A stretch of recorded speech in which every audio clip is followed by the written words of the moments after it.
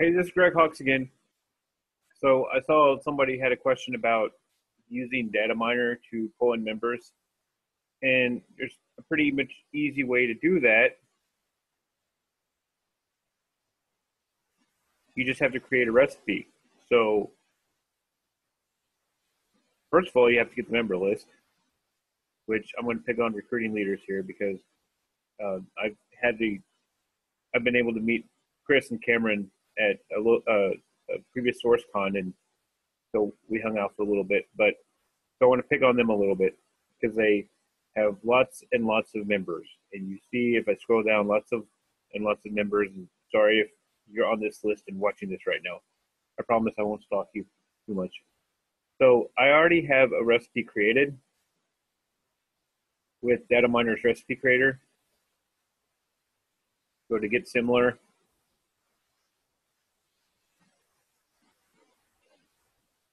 Let's see the recipe, and I'm going to show you the inside of this recipe.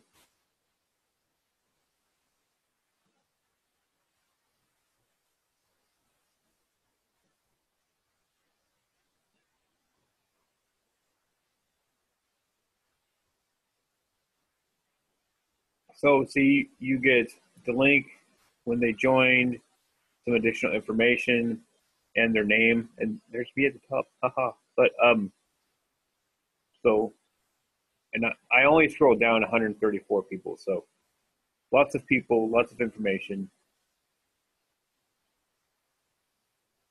and the inside of this. Let me move my picture here. That's the key element. Basically, it's pulling everybody's uh, profile into the spreadsheet. So the green you see, that's rows.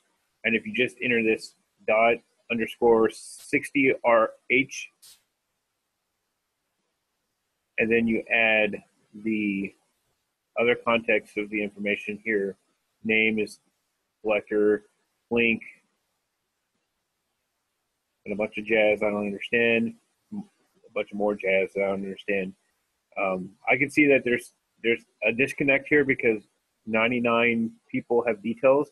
Probably it's probably this stuff down here. So not a lot of people put their job title and stuff on their LinkedIn profile. So that's probably why that information's not coming in.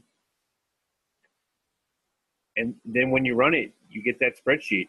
So